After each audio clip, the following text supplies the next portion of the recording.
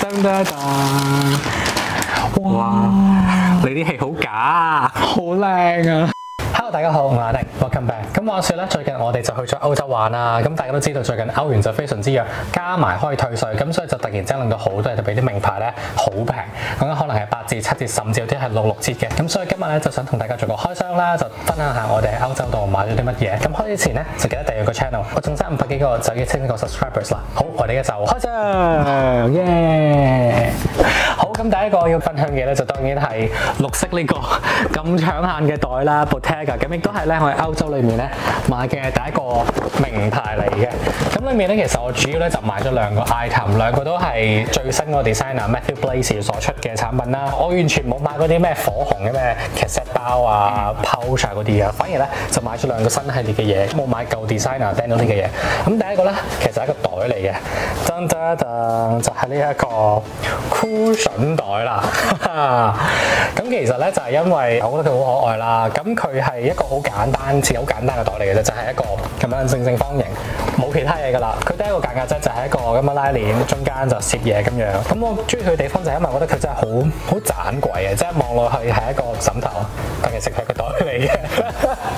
同埋咧，我好中意咧，佢係有厚度得嚟咧，都算薄啊，即係我又唔中意嗰啲太過薄，好正方形嘅嗰啲咁樣嘅 clutch 啦，但係亦都唔中意太厚身嗰啲咁樣嘅手提包。我覺得呢個咧就啱好，同埋咧你揸嘅時候咧就有啲手感，係啦，揸落去佢就好舒服。呢個幾富換味啊，我覺得。係啦。不過咧，因為今日實在太多嘢分享，咁所以咧今日就唔做一個深度嘅評測啦。如果遲啲都想睇我 review 呢個袋，分享下呢個袋好唔好用，有啲咩好處壞處嘅話咧，就記得訂閱個 channel 啦，同爭500幾個仔嘅升個 subscribers 啦。好，我哋就講下一個 item 啦。好，第2個喺 Bottega 買嘅產品咧，其實就係一件恤衫嚟，我哋而家即刻拆開佢先。噔噔噔！哇！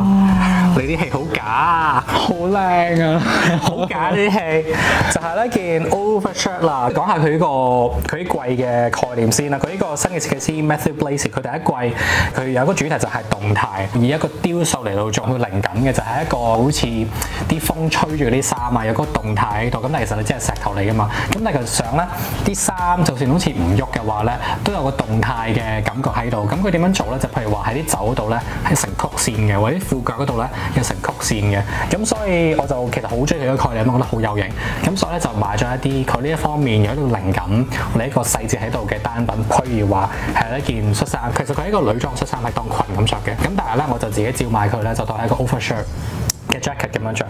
咁咧佢就着咗身之後咧，其實佢側邊咧，佢已經係有個曲線喺度㗎啦，就唔似一般嘅恤衫咧係即係直不甩嘅。你睇其實我想拉直佢都拉直唔到，係永遠有個曲線喺度嘅。咁所以我覺得非常之有型啦。不如試下即刻着起度先。你睇個袖係曲咗嘅，就算我唔喐佢咧，呢個唔係我自己隻手打斜咗，而係我隻手其實已經係打直㗎啦。但係見到佢個曲線已經係自己整咗出嚟，所以就真係非常之有趣啊，好靚！我覺得呢件恤衫，耶！咁我哋下一個講咩好啊？講 Hermes 啊，講 Hermes 你可唔可以讀翻佢個真名啊？佢識讀㗎。我哋講 MS 啦，我哋喺 MS 嗰度都買啲嘢。咁我哋第一個喺 MS 買嘅產品咧，就係呢一個 Pocket Square 啦。我哋自己係每人買咗一個嘅，同款但係唔同色。嗰個咧個邊就係綠色嘅，佢嗰個咧就係粉紅色嘅。桃紅色嘅。因為佢嘅份人就比較厚啦，譬如着啲恤衫都係會粉紅色啊，口就粉紅色啊。我就比較啲顏色方面就收留少少啦，所以就揀翻啲即係啱翻我平時會着嘅衫嘅顏色。亦都係印證咗粉紅色唔係個個人都 carry 到嘅。唔係啦，係啦，咁我哋就每人買咗條啦。咁佢呢個 pattern 其實咧係一個 Hermes 佢巴黎總店嘅地址嘅一個 pattern 嚟嘅。Hermes 24 Rue 佢總店地址咯，係就係啲地址啊，某條街係24號咁樣，係啦，呢度有個24我知。咁我就覺得非常之有紀念價值啦。但係因為其實咧佢嗰啲字體咧都係 sort of geometrical 咁樣額形狀，就唔係真係字咁樣。咁所以其實如果你真係摺起上嚟，譬如話可能係咁樣摺，攞個花出嚟喺個胸袋嗰度咧，其實都唔好睇到係即係個字得自己知嘅啫。而佢呢一個 pocket square 上面其實都好多唔同顏色，有黃色啊、綠色、藍色，佢嗰個就唔同顏色啦，可能係粉紅色啊、紅色咁樣。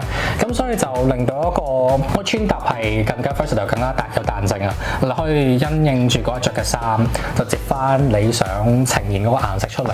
係咯，配搭都幾靈活嘅，因為你都可以即係接到 in a way that 可能就係 show 到條邊啊，或者如果你唔想 show 條邊嘅，你可以 show 呢一度咁。係啦，咁都好靈活嘅。係咯，呢個就係好中意。其實我主要一開始嘅時候咧，我係俾佢個黃色吸引咗，又係我好中意啲黃色嘅嘢。咁所以我見到呢個黃色又係哇，同埋呢個藍色又係咧，因為佢係淡即係偏暖嘅藍色，所以我又好中意咧。所以呢個見到覺得係又係要買啊。係啊，我哋中意啲嘢係 sharp 啲咯 ，sharp 醒啲嘅。係啦，好，我哋講下個 item 啦。跟住咧就係領呔啦。咁我哋又係每人買咗一條嘅嘛，即刻出俾大家睇下先。嗰條係咁嘅。我嗰條係咁樣嘅，咁其實就係呢個基本款嘅領呔啦，咁但係我都覺得幾靚嘅。我呢條款咧就係個底真係藍色嘅，打直打橫 H 咁樣組成嘅一個 pattern 咁樣啦。咁佢入面咧其實係一個馬蹄嘅橙色嘅馬蹄 pattern。呢個我而家先睇到，我先買嘅。係啦，個頭呢度咧都有個馬蹄嘅圖案嘅，係啦。咁所以我覺得都幾 formal 得嚟，其實都有少少玩味。咁我喜歡呢啲東西，咁同埋有啲鮮豔嘅顏色，咁但係亦都唔會太搶鏡。咁所以嗰陣時我就揀咗呢個 pattern 啦。我揀嗰條咧就比較所謂悶少少嘅，佢係一個好淺嘅灰色，但係偏暖少少嘅。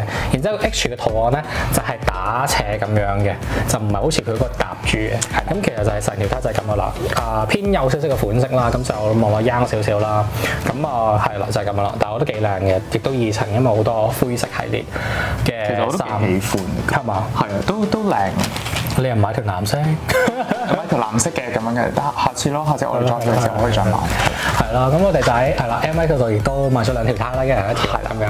好，我哋下一個 item 啦。好，咁咧喺 MS 咧，其實除咗頭先一兩個 item 係我哋兩個都有買之外咧，咁我咧自己都有買少少嘢啦咁樣。咁第一個 item 咧就係呢一個嚟，應該係一個 pouch 嚟嘅，咁我哋拆開嚟睇下。係係咁樣嘅，幾好，佢有個防塵袋，係啦，防塵袋係啦。咁個袋咧好細個嘅啫，咁但係我就覺得佢都幾 handy。其實個袋咧原本係冇諗住買嘅，即係冇諗住話入去鋪頭我要買個袋嘅。咁但係入到去嘅時候，我覺得即係喺個櫥窗我見到佢，覺得都幾有趣喎，想見下。咁就問個店員可唔可以睇啦咁樣。咁店員就話其實袋咧就係要即係要排隊，要排隊啊，要配貨啊咁樣，即係唔係咁要咩 appointment 好似話係啦，要咩 appointment 咁樣嘅。咁我諗大家都知道 MS 嘅袋係即係好多咁嘅 arrangement 嘅。咁但係係啦，個店員拎咗出嚟嘅時候，咁我摸上手，我覺得都觀摩完又幾有趣，即係自己都喜歡。同埋其實我都想要一個咁樣嘅袋仔咧，去啲比較 formal 啲嘅場合可以用啦。即係有陣時可能想擺啲嘢，但係都真係唔會真係拎個大袋出街嘅。咁我覺得呢一個就好啱嗰啲場合用咯。咁同埋呢一個袋咧係揾到成個袋咧係你見唔到 MS 呢個字嘅。係啊，係啊。即係佢收埋咗喺個好入面嘅地方。我以為佢即係入面嘅，係入面嘅。入面打開即係見到一個好細嘅 MS，係啦，made in France 嘅。係啦。咁所以我就覺得喺外面就咁睇落係沉實啲咯，同埋入面驚皮嚟嘅喎。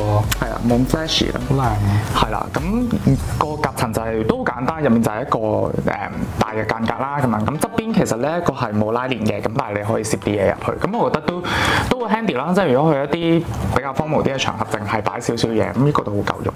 係啦，好咁咧 MS 咧買咗最後一 set 嘅 item 咧，其實係兩個 item 嚟嘅。係啦，咁咧就係呢一個啦。係咩嚟㗎？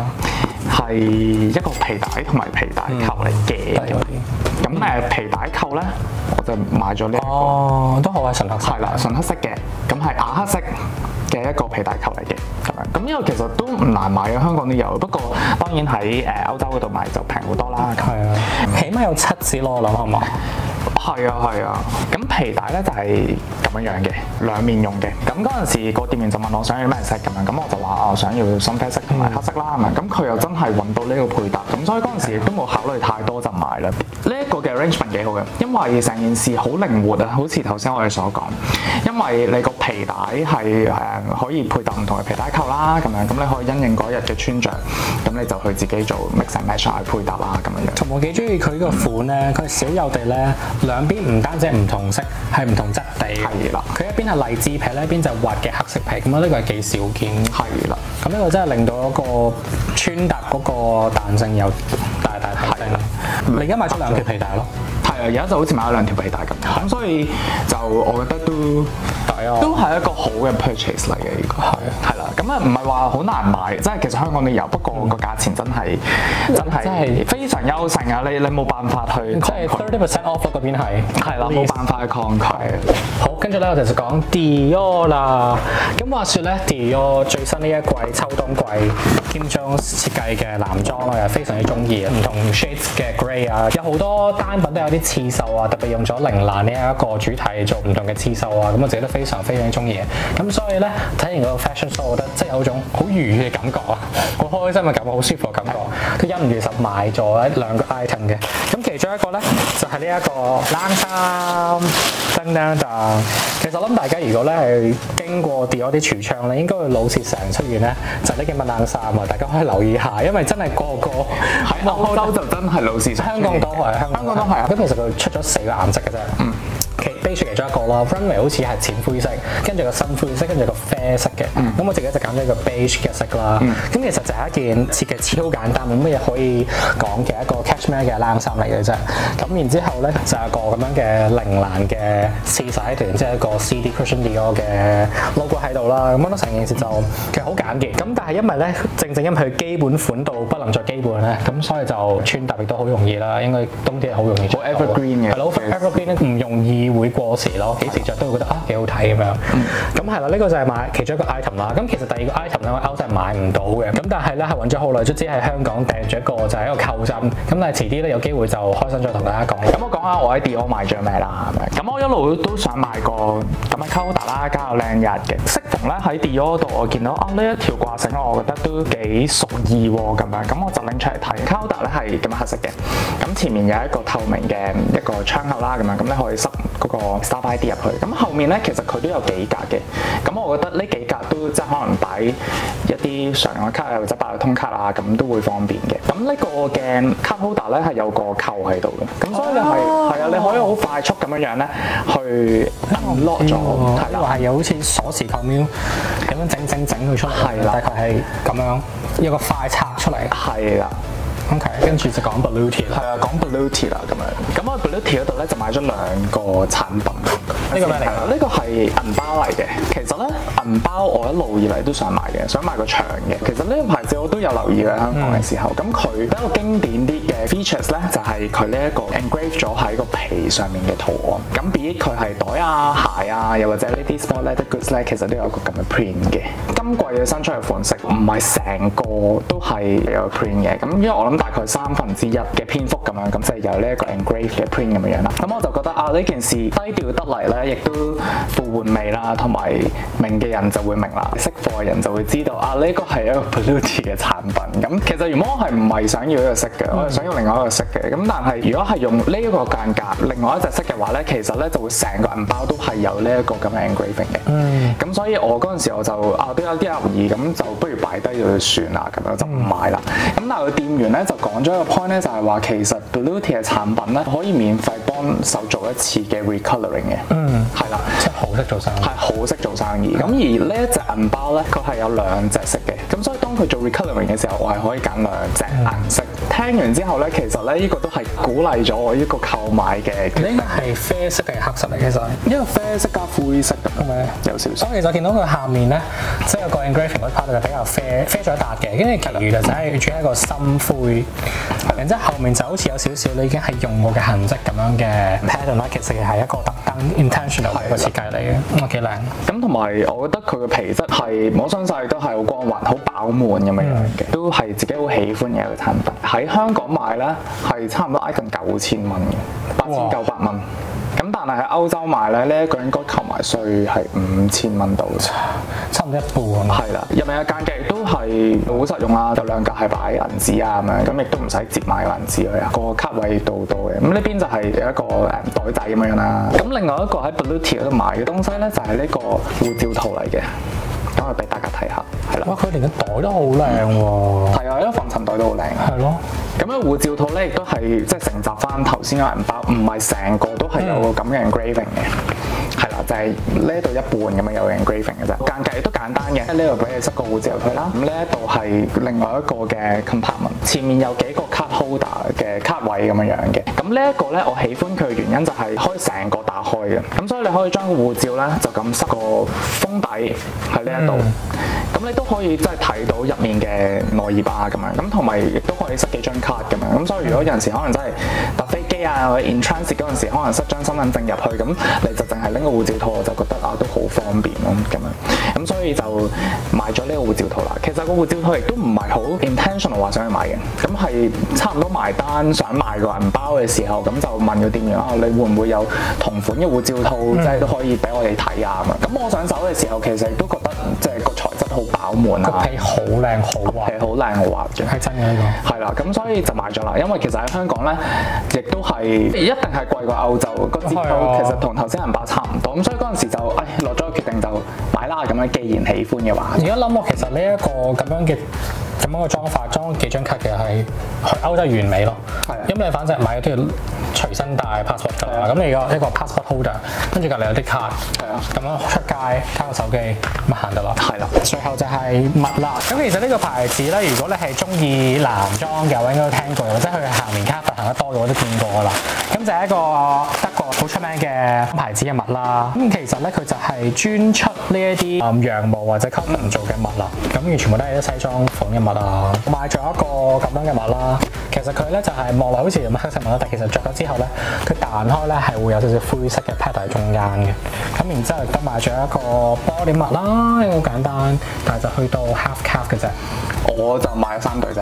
咁其中2對咧係行山襪嚟嘅，係啦，咁唔同顏色咁樣都，即係呢個山季又開始啦，咁可以着呢一個嚟行山啦。係啦，咁另外就都買咗一對 over the calf 嘅襪咁樣嘅，咁就係同頭先阿 Nick 少同款嘅。係啦，原來我都買咗2對運動嘅襪，一對係行山，一對係跑步襪，所以買咗4對襪。係啦，襪好容易買呢樣嘢真係太容易買啦。襪第一樣嘢就好容易買啦，係啊。第二樣嘢咧就係我哋要買夠100歐先可以睇，所以我哋就喺入面嗰度就買夠100歐啦。我呢個係20歐咋，20歐而家對翻港紙係講緊150蚊，160蚊，160蚊咯，都退埋稅，可能150蚊嘅啫。係啦，超抵，係啦，係好抵嘅。好，咁時裝方面嘅嘢咧就講七七八八啦，跟住我哋就會講下一個 category 咧，就係其實護膚品啊、香水啊、化妝品啊，咁我哋而家咧就係啦，逐一講下先。